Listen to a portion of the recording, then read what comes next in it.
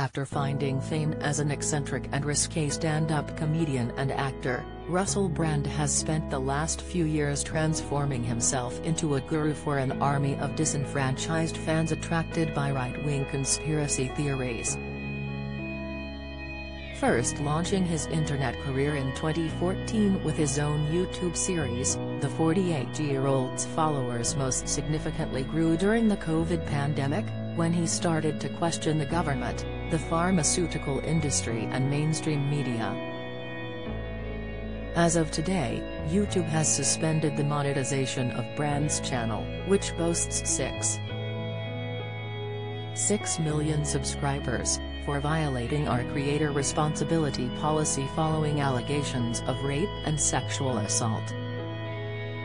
Brand has been accused of sexual assault, rape and emotional abuse by several women at the height of his career working for the BBC, Channel 4 and starring in Hollywood films. The Met says they have also received an allegation of sexual assault in Soho, central London, in 2003. Brand responded ahead of the Channel 4 Dispatch's documentary Russell Brand, in Plain Sight, with a YouTube video in which he said he absolutely refutes the very serious allegations. As the spotlight intensifies on Brand, we have taken a look back on some of the wildest conspiracy theories Brand has become involved in. Bill Gates and lab-grown meat. Russell Brand regularly targets Microsoft co-founder Bill Gates, with his latest attack on the billionaire questioning his motives for investing in lab-grown meat. Captioning his video, Brand questions whether his motives for fighting food waste and climate change are true motives or just food fascism. Claims an antiparasitic drug could treat COVID during the pandemic. Brand shared a video on YouTube inaccurately suggesting that an antiparasitic drug ivermectin was effective at treating COVID. The video was seen more than 1 million times before it was eventually deleted from Facebook, YouTube and TikTok, with full fact-writing to state that it was false. In other videos, Brand has regularly questioned the vaccine and information around COVID, telling his followers, "We have been persecuted for misinformation. And it's right, we have a responsibility to make sure the information we convey is absolutely 100% accurate as it possibly could be." Aliens as gods we've been communicating with 2 years ago, Brand said extraterrestrials may be gods who we have actually been communicating with years.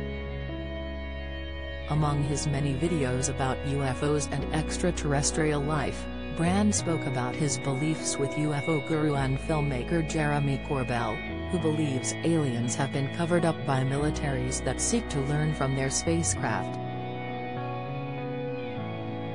Brand, 46, said of Corbell, "He says it ain't advanced human tech, there is ST in there that defies the laws of physics." The U.S. government have known about it for ages and they are slowly making these releases. It is not a distraction from COVID, it is happening because there is no choice, because there has been a whistleblower situation where a bunch of data is being released. So it seems to me that life is out there somewhere with crazy creatures and new cultures that will come to you shortly. 9/11 nonsense. Back in 2014, Brand said he was open-minded about the idea that the U.S. government was behind the 9/11 attacks, during a Newsnight interview with Jeremy Paxman. Brand described the interesting relationship between the families of former U.S. President George Bush and the one-time al-Qaeda leader Osama bin Laden, who was killed by U.S. Special Forces in 2011. Truth behind Ukraine war. Since the war in Ukraine broke out, Brand has made many attacks on Ukraine's President Volodymyr Zelensky and questioned the narratives coming from mainstream news about the war. He asks questions such as, how did a US-backed, far-right-led revolution in Ukraine help bring us to the situation we find ourselves in today with regard to the Russian invasion?